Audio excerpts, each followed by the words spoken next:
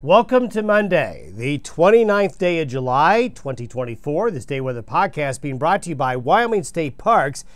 Why wonder about the outdoors in Wyoming? Explore the statewide interactive outdoor recreation wonder map to find your next adventure.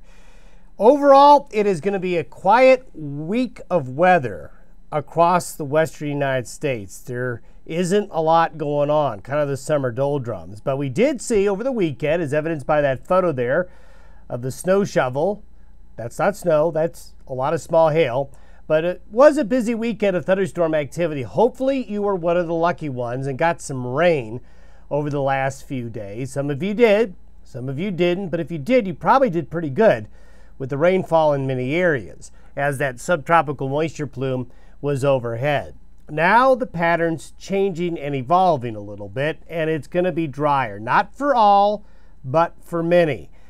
There are still going to be thunderstorms in the western United States, but we're going to see the thunderstorms more concentrated where the moisture is deeper. That'll be in the southwest United States. We'll show you there here in a minute. A lot of the central Rockies, a lot of the western slope areas, you're just really not going to see much happening for probably a good 7 days or so. We're just kind of in a little period of the summer doldrums. And overall, it's going to be warmer. We'll also take a look at where the smoke is likely going to be, as we'll still be dealing with that. Possible solar storm coming tomorrow. We had a lot of solar activity over the weekend. Lots of solar flares, some strong ones, several in a row. And that is a situation that could put a solar storm on the map tomorrow. So for you aurora watchers, you'll want to pay attention here over the next 24 hours. Now, the next surge of deeper monsoonal moisture is going to come next week. I think next week we're probably going to have another period of several days of heavy thunderstorm activity. But we've got this break between now and then before that happens. But when we finally cleared out the smoke, got the subtropical moisture in, hey, we could start to see the clouds again. And great shot there of thunderstorms building late last week, Friday and into the weekend. Saw a lot of those clouds build into showers, thunderstorms, put on quite a light show there. And the thunderstorms were widespread all across the Intermountain West mountains and into the plains. Then we still had some great sunrises, sunsets, smoky haze conditions. And speaking of smoke and haze, there's a shot from late last week near Cody where the smoke was still pretty thick at the time. What we're going to see this week, as you'll see here in the map, is it's really going to be less about Canada's smoke, as smoke conditions actually in northwest Canada have really improved quite a bit.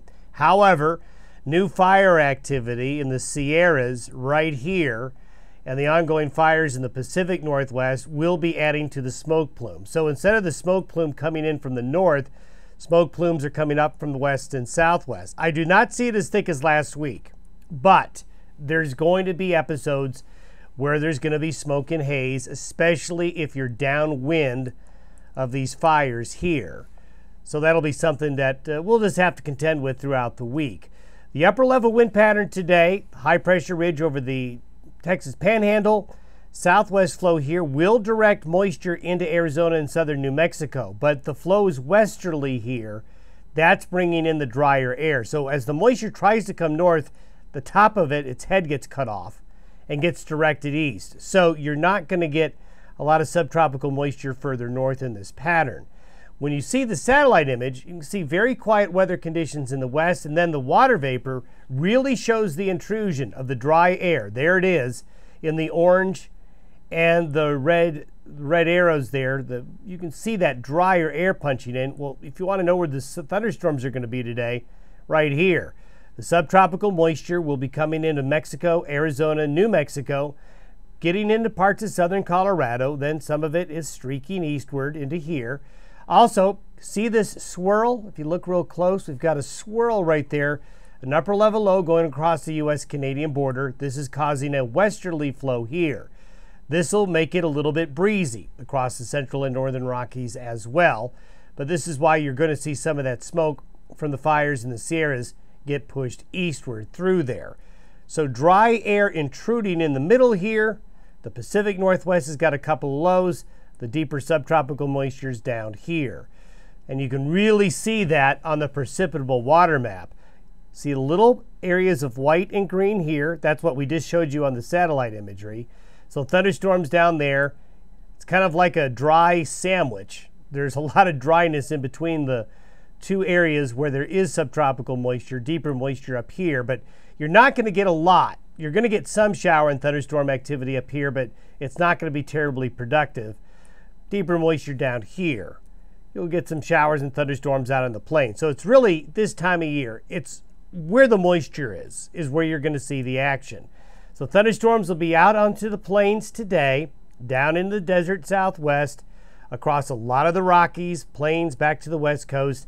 Not much going on. If we were to take the water vapor, precipitable water, and take a look at it here over the next week, you can see that overall there isn't a persistent long deep period of green or blue. We've got some areas of white, but we've also got a lot of brown. So this takes us through Sunday.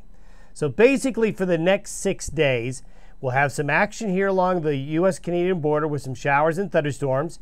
Some occasional showers and thunderstorms will be getting into the southwestern United States. If you look right at the end, you're going to see moisture increasing out of Mexico coming up here, starting the new arc. But that's really not going to be arriving until the middle of next week. So if we were to look at the next 6 days of precipitation, the Pacific Northwest, parts of the Northern Rockies, Canada, going to get some rain. We'll see some rain out here in the plains, Arizona, New Mexico, southern Colorado. You're going to have a little bit of action. In between, though, right here, yeah, you'll get the occasional rogue thunderstorm, but that'll be it. So not a lot of excitement. Later in the forecast period, the high pressure ridge is going to start to shift eastward. So here comes the situation where the door opens. The moisture from the Gulf of Mexico has the ability to come up, around, and through. Basically, the same situation that we just went through this past weekend and late last week. Another probably 3 to 4 day period of deeper subtropical moisture. There it is. But it's not arriving until maybe at the earliest next Tuesday or Wednesday. But it could be quite deep. So there's going to be some rain next week coming back on in. Not much rain for most of you over the next 5 to 7 days. Temperatures will be pretty warm as well. Nothing earth-shattering, nothing terribly record-breaking, but pretty warm across the lower 48 in southern Canada over the next 5 to 7 days. Guess this is where we kind of get into what we call the dog days of summer. Talking very quickly about the possible geomagnetic storm. Strong flares occurred over the weekend, and there were several flares, and they occurred coming out of this same sunspot region, and they're lined up. And when you get what they call these cannibal solar flare ejections, CMEs, to where they work together, and we have the possibility, as we get into tomorrow, of a G3, so a pretty strong solar storm. So aurora watchers, you're going to want to keep track of things. Not saying there's going to be, but there is the possibility of a geomagnetic storm and possible aurora activity at the higher latitudes, maybe getting down to the lower latitudes as we get into tomorrow and tomorrow night. So something to keep an eye on. The solar activity is very active, and this may come up again as we come into the next weeks ahead. Have yourself a good Monday. We'll see you tomorrow.